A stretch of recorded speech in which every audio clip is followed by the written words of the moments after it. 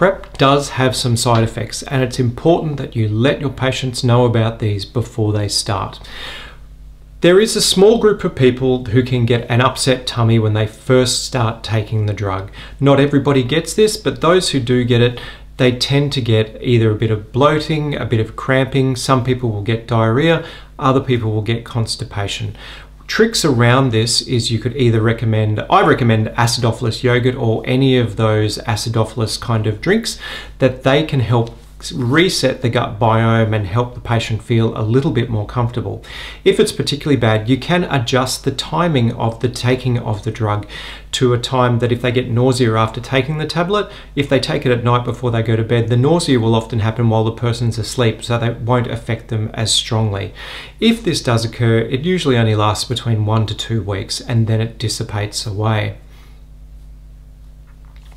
One of the other potential side effects is a reduction in kidney function. This is not very common at all. However, it is an important one.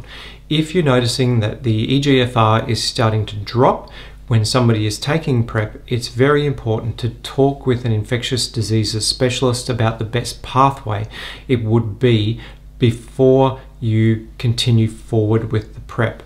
The results will depend on the particular pathway you wish to go. When somebody has a drop in eGFR, sometimes you can just reduce the frequency of the drug, and that should be enough to ensure that there's enough Truvada in the system to protect against HIV without damaging the kidney. However, it is important to talk with an infectious diseases specialist if you have patients in this category. There is a question about reduction in bone density. What we know is that there are a number of factors that lead to reduced bone density. If you have patients who have osteoporosis or are at high risk of osteoporosis, it's probably worthwhile to do a bone density scan before starting PrEP. At least that way you have a baseline.